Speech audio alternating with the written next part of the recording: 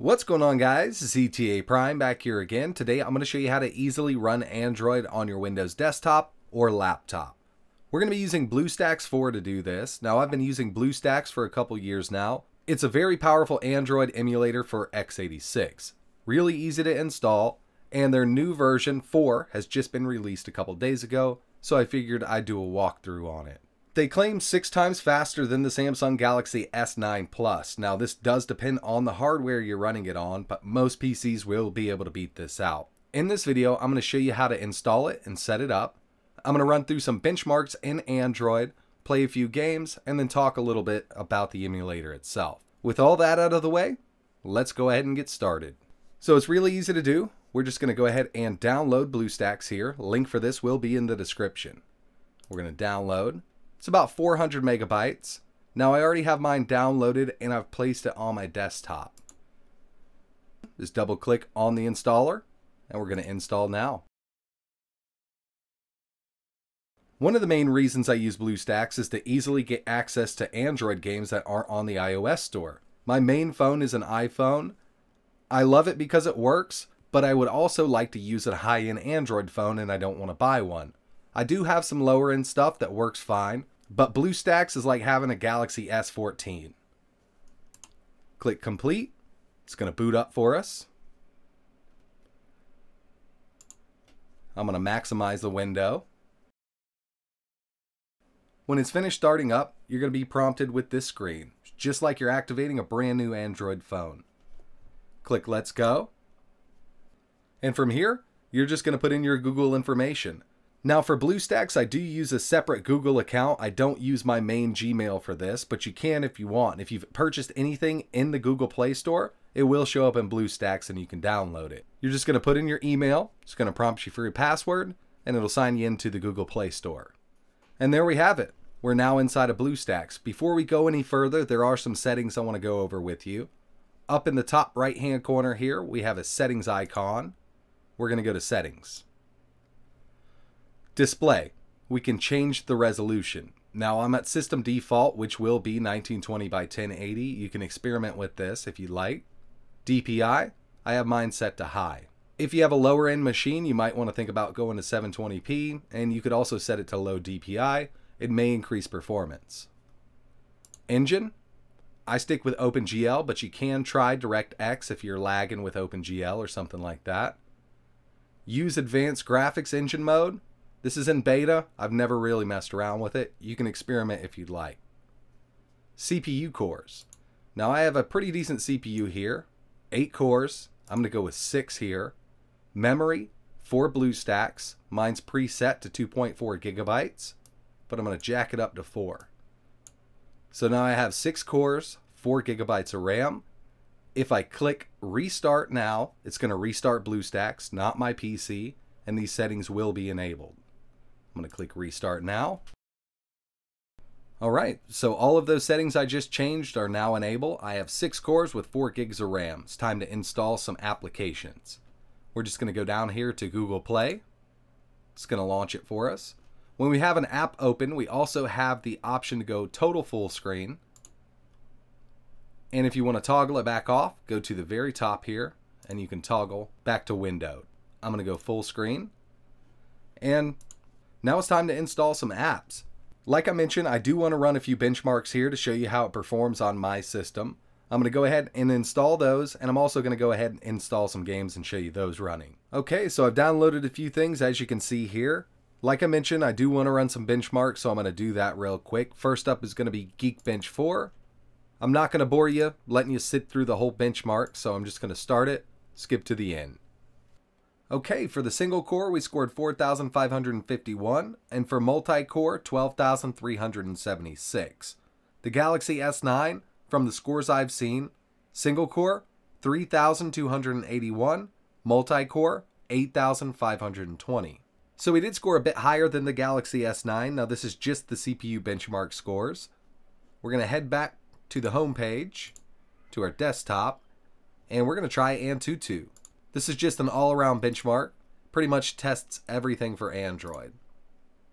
Alright, for Antutu, we scored an 872,949. This is ridiculous, the score here. So the top charts right now on Antutu's website is the Mi Black Shark, the gaming phone, 289,415. Galaxy S9 Plus, 263,000. So yeah, our benchmark is way up there. And if we check out this GPU score, it is ridiculous. I also tried running a 3D Mark, but it just maxed it out. There's no number that it's going to give me. It just says max. So we're done with benchmarks right now.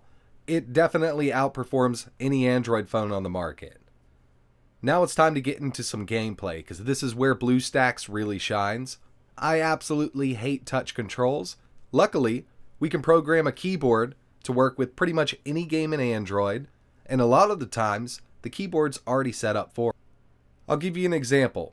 Marvel Strike Force. We're just going to start it up. As soon as we start, it tells us here, game controls. Auto fight will be Q, change speed, W, open settings, F1, skill 1 is set to 1, skill 2 is set to 2. You can rearrange these if you'd like to. Now if you look on screen very closely right here, there's a little 1 button. If we go to this keyboard icon, click Edit, Advanced Settings, we can set up a tap spot, a D-pad, zoom, aim, swipe. Pretty much anything you need in a mobile game can be set to the keyboard or mouse. I'm just going to go ahead and exit out of here because it's already set up for me. And I'm going to start this game.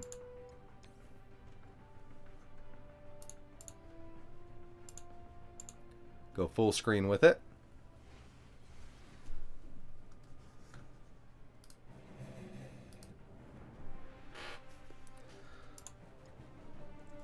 So my 2's already over that. I can click 2. It's going to go.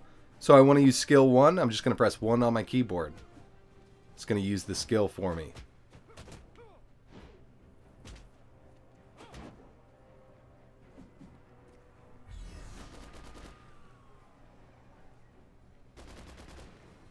I got skill 2.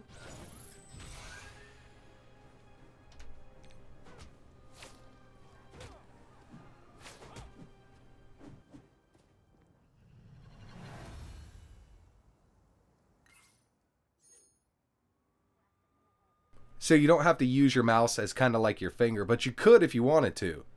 I got my mouse scrolling here. I'm just going to click continue. Some people like having it set up for the keyboard. Some people like using the mouse. Just going to open this crate here. Cool, Luke Cage. Awesome. We'll do one more fight. Then we'll move on to another game.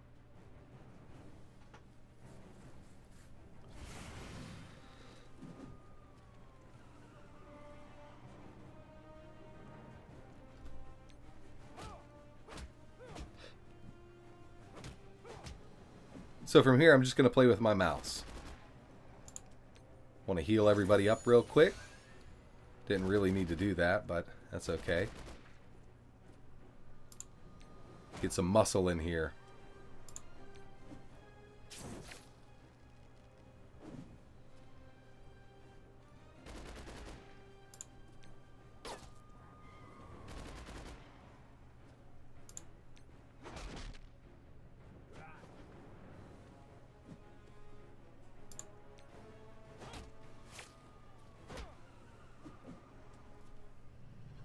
And that's it. There are hundreds of games that are compatible with BlueStacks. I'm going to exit this game. I'm going to have to do it. PUBG Mobile. Personally, I don't play PUBG, but I know a lot of people want to. You don't have to spend the money on Steam. You can play the mobile version for free with BlueStacks here. All the controls are already set up for you as soon as you start the game. Read through here, it's going to tell you exactly what does what, and even on screen. So as you can see on screen, we have a couple little dots here. WASD, this will be our move keys. Now this is already pre-set up in BlueStacks. You don't have to do any configuration unless you want to change something around. You can also make all of these transparent if you don't want to see them on screen, but I prefer having them on because I don't know what does what with this emulator just yet. If you want to take them off, or just make them invisible. Click on the little eye here, make them invisible. By the way, I'm horrible at diving in this game. I was punching. I don't know what else I need to do here. Gotta find a gun now. Oh, I just landed somewhere. Oh my goodness. You know how do you have an idea how hard it is to run? No, I don't find it that hard. On computer? You're playing on computer? But as you can see, you'll have no trouble playing PUBG with BlueStacks. So that's it for this video, guys. I really appreciate you watching. I hope you get BlueStacks set up on your PC. There are thousands and thousands of games compatible with BlueStacks. A lot of them are already pre-set up. And if they're not, you can always configure the controls the way you like them very easily. If you're interested in trying this out, I'm going to leave a link to the download page in the description. Like always, thanks for watching.